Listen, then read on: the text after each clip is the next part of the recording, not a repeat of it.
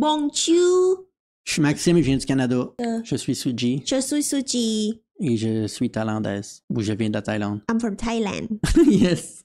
Et aujourd'hui, tout le monde, je vais parler en français. Suji va parler en anglais. Nous avons une vidéo. Les meilleures nourritures françaises. Qu'est-ce que vous devriez manger en France? By Walter World Eat. He make a lot of good videos. Nous, en Thaïlande, nous n'avons pas beaucoup de nourriture française parce que Thaïlande ne s'est pas fait coloniser par la France, contrairement au Vietnam, au Cambodge et au Laos. Quand on voit dans ces pays-là, il y a beaucoup de nourriture française, des boulangeries, des pâtisseries, des croissants, des beignes, etc. En Thaïlande, il n'y a rien parce que la Thaïlande ne s'est pas fait coloniser. I'm saying that Thailand did not get colonized by France, so there's not a lot of good bread and pastry and bakery here compared to Cambodia, Laos, and Vietnam. Do you know what I heard? What do you heard? I don't think it's sensitive, right? About the Vietnam War. There's a guy from like the Vietnamese. He went because like he had to work in France, and the French people doesn't want to teach Vietnamese people to make bread because they're scared of something. But then the guy took the recipe, like how to make bread back to Vietnam, and then it's turned out Vietnamese people make a really good bread. Is it banh mi? I love banh mi. Yeah, maybe that's what you mean. Okay. Well, so anyway, let's react. Yes. Let's go. Oh, escargot, cheese. Wait, Hey there, fellow travelers. Mark here with Walter's World, and today we're here in Paris. And today we're going to talk about are the most French food that you can have when you're here in Paris. And I'll be honest, these are like the French staples that you can find all over the country. But if you want to make sure you hit like the most important things, these are it. But I have to warn you, if you're coming to France, every region has their own specialties. If you're going to Normandy, it's going to have some different specialties, like the cider that's out there, the oysters, versus if you're going to go to Nice in the south with the different seafoods they have down there. So just want to give a heads up. So this is kind of like your go-to Frenchiest of the French food to have when you're here. And if you're looking for a starter, you can't get more French than escargot. Yes, snails. Snails. You like it, right? Yes, but it's au Canada, c'est un entrée. C'est avant. It's before the main meal. It's an appetizer. It's an entrée. Et garlic. You put garlic on top. What sauce? The green one? I don't know, some kind of herb from the sea.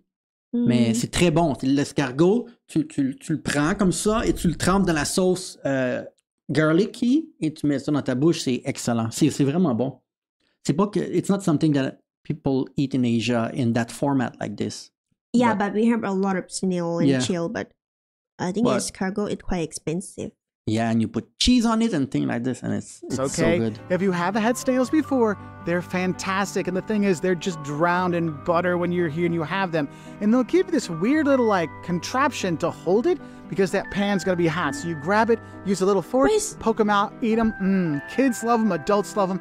Everyone loves them. If you haven't had them before, you're gonna find them on menus all over Paris. So get that. Another good starter, or if you're not really super hungry, you're looking for something to keep you going until a great dinner at night, is of course French onion soup, or as they call it here, just onion soup, you know, soupe à l'oignon. You could have that, and what it is like... Oui, soupe d'oignon. Et vous savez pourquoi c'est bon? Encore une fois, on a ça au Canada, au Québec, c'est très populaire. C'est parce que c'est très... Et tu peux mettre du fromage, tu peux mettre des oignons et le bouillon, et c'est chaud, et c'est à l'hiver, c'est parfait comme entrée, ou même pour un repas. I say it's good even for lunch because it's so hot and there's cheese on top, and the soup can remain hot for long because of the melting cheese that look like lasagna cheese on top. And I like it when it's black like on the picture, when it's really nice cooked, and then you put le pain français, et tu trempes le pain dans la soupe, et c'est vraiment bon. Yeah, you always love this kind of food. Yeah. You're so French. You would like it. You have the beef broth with the onions in there, and there's bread and the cheese on top, and oh my God, it's so good. But I will tell you, when you get it, be careful, because when you kind of poke it through the cheese and through the bread to get to the soup, it's going to be like boiling hot. So be aware of that. You're going to get it for your kids, okay? Or for yourself, because I've lost a few taste buds over the years over being too excited for my French onion soup, okay? Now, another kind of quickie you can get when you're here, and you'll actually see it on the trains, on the SNCF trains as well, is the croque monsieur, which is basically the French ham and cheese sandwich, but like grilled ham and cheese sandwich, and it's fantastic. You got bread, ham, cheese, it's like Gruyere. C'est intéressant par contre. It's like some kind of a ham cheese sandwich equivalent, but it's like a croque-monsieur. On dit aussi croque-madame. Like croissant? No, it's like some kind of but it's not like this in Canada. It's a little bit higher.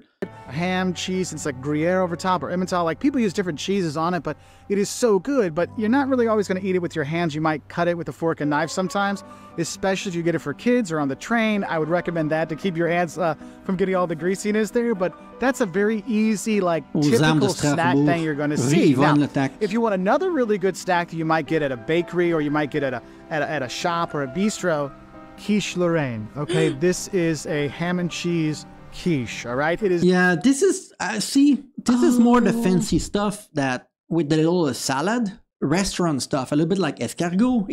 C'est des choses que tu retrouves dans un restaurant comme la quiche, les escargots. C'est plus des choses de restaurant, right? Et la quiche, c'est pas quelque chose au Québec. Comme les escargots, c'est quelque chose que tu manges pour une occasion. Et c'est like, il faut que tu aies une raison. C'est pas quelque chose que ta mère va faire pour souper. I said, quiche, escargot, it's on occasion. It's like a special day, like once per day or Saturday, you're gonna go to a restaurant or something. Yeah. You know? Well, it look French, good to you? Yeah, it look really good. It look like cake for me. Yeah, you would like it because it's buttery, it's easy to cut and everything. It's the most popular popular like a pie, quiche. right? It is the go-to quiche to have when you are here. And you can get it as a slice, you can get a little version of it, you get a whole one, whatever you want.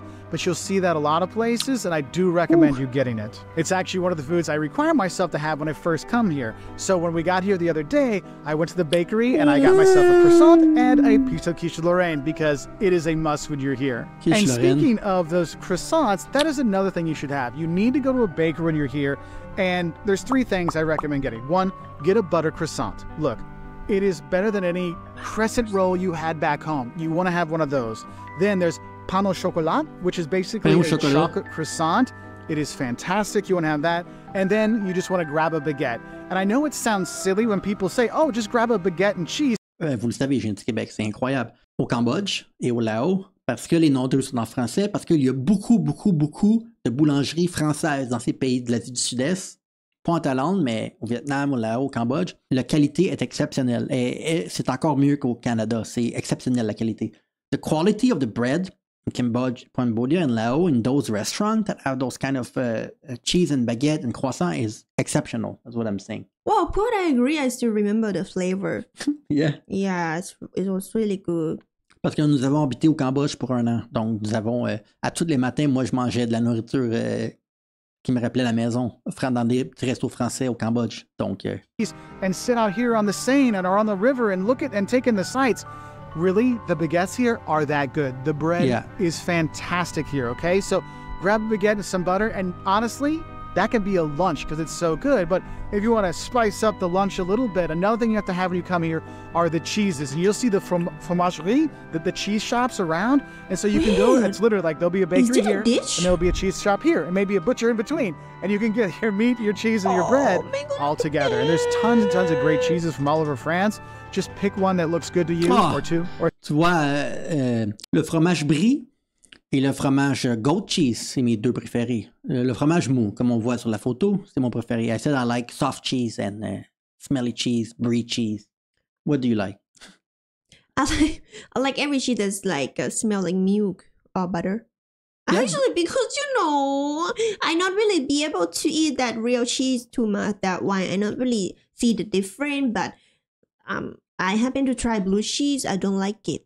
Blue cheese, du fromage bleu, ça goûte très fort. Mais le problème, c'est qu'en Thaïlande, le prix du fromage est 3 fois plus cher qu'en France. I said the price of cheese in Thailand is probably 3 times more expensive than in France. So on peut pas afforder, on peut pas acheter beaucoup de fromage parce que c'est beaucoup trop cher comparativement à l'Europe et l'Amérique du Nord. Parce que le fromage est importé, le bon fromage est importé, il coûte vraiment cher. It's imported. It's really expensive. For 3 really. And have that, but the cheeses that are here are unbelievable, okay? Now, if you're looking for another quick snack when you're going by, I know I'm talking about the bakery stuff a lot, but they're important, are tarts. There's tarte tatin, which is a like apple tart, but Jocelyn's favorite is the lemon tart or tarte de citron, which is fantastic. I like pear tarts, so you have a lot of these little sweet, cakes you could have. It's look like cake, but it's like a tart, and it's sometimes there's caramel. And you will see the texture. It's like the tart, but it's crumble when you touch it, like the side, like a pizza dough. It would crumble. How much? It looks so fancy. It looks like I don't want to enter that place because I'm gonna pay too much. He's showing, il montre des choses que tu peux trouver dans un restaurant. C'est pas des choses que tu vas faire, que ta mère va faire pour souper. He's showing touristic stuff that he would eat as a tourist, like when you go to a restaurant or something, or a boulangerie. But the price depend, really. I think some of them can be expensive, some not. I don't know the price in France. In Canada, it's not too expensive, but it's very wonderful, good. or tarts, I should say. And I know if we're talking about sweets and nice little easy things to eat, I think one of the ones that's really important, my kids would probably kill me if I did not tell you about it, is just grabbing a crepe on the street, getting a crepe with Nutella inside. It is one of those must-haves when you're here in Paris, and you'll see the creperies all over. You can go inside and you can have the... Ça, nous l'avons en Thaïlande. Il y a beaucoup de restaurants de rue et ils font les crêpes. I think we call what? French crepe too? Yeah, we call that French crepe. Nous avons ça en Thaïlande, dans la bouffe de rue. C'est une des choses qu'ils font. Et tu mets beaucoup d'ingrédients. Tu mets les ingrédients que tu veux et ils mettent ça dans un cône et tu peux le manger en marchant. I think you like this, right? I like this, but I don't eat often because there's too many people sell it. Yeah. You need to wait in line, but it's crepe with Nutella, the sweet one, or you can have a galette, which it's is done a like this. Savory one. You can do that as well. So there's lots of different options for you, but that is one thing you need to have no matter where you are in Paris or France. If you're looking for more of a sit-down meal kind of thing, of course, there's always steak frites. So steak entrecôte with fries. It sounds silly, but it sounds simple, but it's fantastic. That's always a great go-to. Really great beef here in France and in Paris, okay? Another great one is duck, the confit de canard, which is probably the best. It's like slow roasted duck. Oh my God, it is incredible. And when you have that when you're here, everything is better with everything is better in the world. And then if you're here in Paris... Non, vous savez, ça fait 10 ans que je suis pas allé au Canada. Depuis ce temps-là, j'habite en Thaïlande, à la campagne. Nous allons dans des pays voisins comme le Cambodge, la Malaisie, etc. Mais j'ai pas la chance de manger des bons steaks canadiens ou européens parce que ça coûte très cher. Mais une bonne cote, c'est très cher. Ça va coûter 30 $, 40 $. Donc, on n'a pas l'argent pour ça. Donc, nous, un steak, comme vous avez vu sur la photo, un steak comme ça en Thaïlande, ça va coûter 3 $, 4 $, 4 €, 3 €. Donc, c'est pas cher, mais la qualité ne sera pas pareille. Mais ils font quand même... C'est exceptionnel ce que les Thaïlandais sont capables de faire en termes de qualité pour 3 ou 4 $. I said, it's amazing how good the steak can be in Thailand for like $3, $4. Because this would be like 20, 30 bucks, you know? Very expensive compared to here, but they do a good job, I think. Yeah. Was a great go-to. Really great beef here in France and in Paris, okay? Another great one is duck, the confit de canard, which is little. And when you have that when you're here, everything is better with everything is better in the world. And then if you're here in Paris, look, France is wine. And when you're here in Paris, you'll have the option to buy wines from all over the country. Wine. You like wine? Please do that. Enjoy the French wines when you are here. Of course because I like even wine. If you're just sitting Which wine do you like? I don't know. Oh, you don't know? You like wine? I don't like wine. I like cider. Cidre. At a cafe, having a glass of wine with your croque monsieur or just a little snack, it is something that just makes you feel like you're here in Paris. The hell is that? Okay? So pizza? Another thing you're going to see is quite famous here is foie gras, which is goose liver, pate, basically. And some people have very strong feelings about it, but it's something. This is something that you never have, right? What's this? It's goose liver that you put on top of bread. Oh. A little bit like how we use caviar, but some people are not happy because it's cold. You don't cook it; it's cold, and you put it on top of bread. And this is again just like escargot or onion soup. It's an appetizer before the main meal, like just to fill your stomach a little bit. What is that red thing? I have no idea. I thought it was a bean at first. Maybe it's some tomato. I'm not sure. Je sais pas c'est quoi la chose rouge là. Here. I know I've had it multiple times. What you'll get the pate, and they'll give you some bread. You put it on there, maybe with a little jam or a chutney on it as well. It's it can really be fantastic.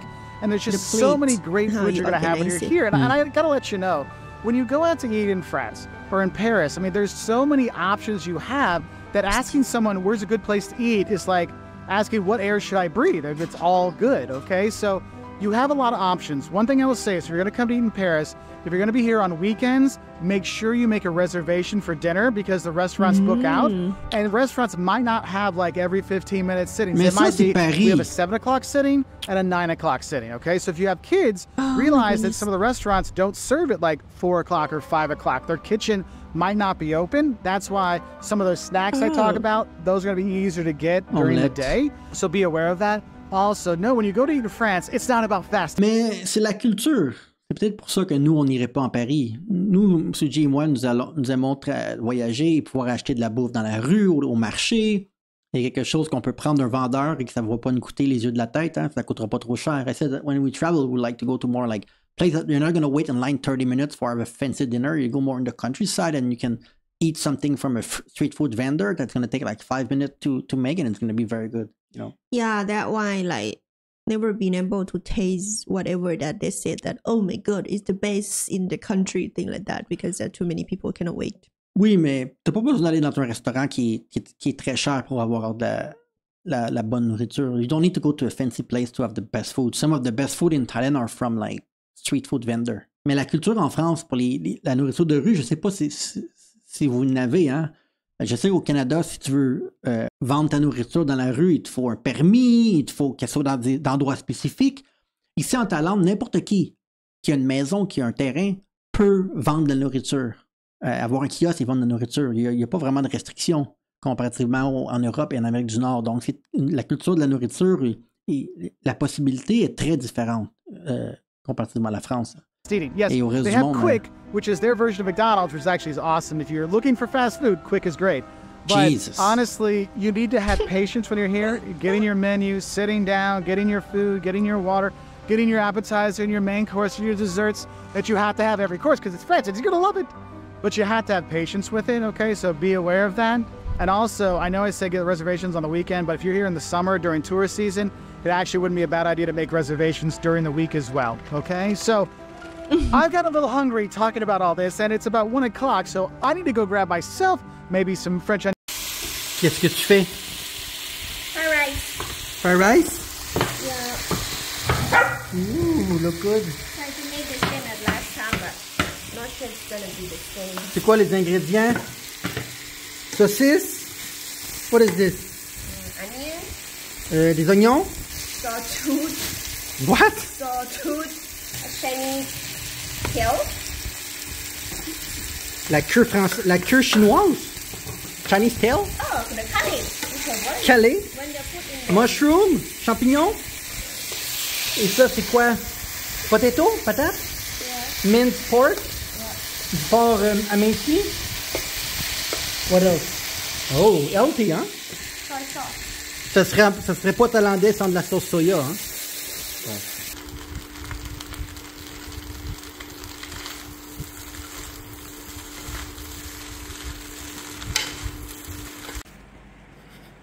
Hot. Yeah. Look good? Oh, les enfants.